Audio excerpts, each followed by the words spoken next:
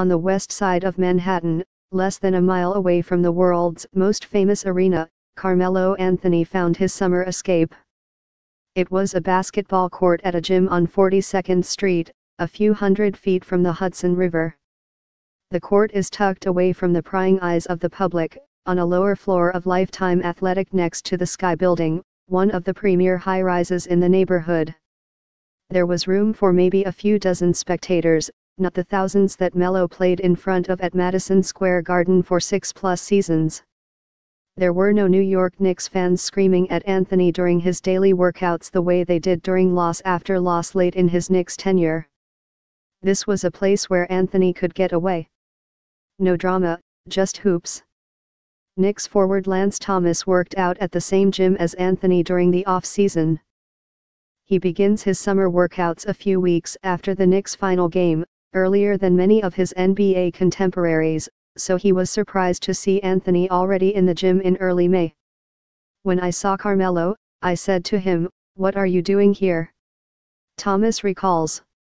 "This is where I need to be," Anthony said, a few weeks removed from one of the more challenging seasons of his NBA career. "This is my happy place." Anthony, who returns to Message on Saturday night for the first time since being traded from the Knicks to the Oklahoma City Thunder, would spend 5 hours a day at the gym doing individual workouts, lifting weights and playing pickup. While Anthony was there, his representatives and Knicks management were trying to find a way to trade him out of New York.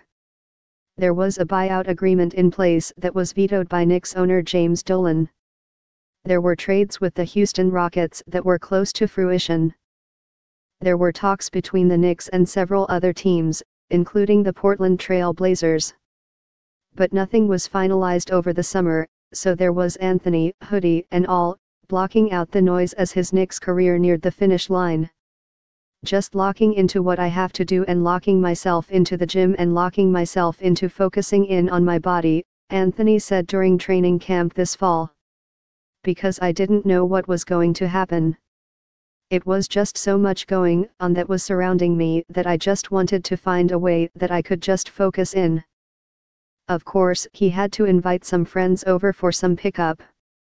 LeBron James, Kevin Durant, Chris Paul, Russell Westbrook, James Harden, C.J. McCollum, D'Angelo Russell, Devin Booker, Victor Oladipo, and more. "There was a lot of firepower in the gym," says Dante Jones, who was a regular at Lifetime over the summer. "It was like playing pickup with your friends, but your friends just happened to play in the NBA. On any given day, there could be nearly $200 million in 2016-17 salary on the court. And as you'd expect, the atmosphere was a bit more intense than your average 5-on-5.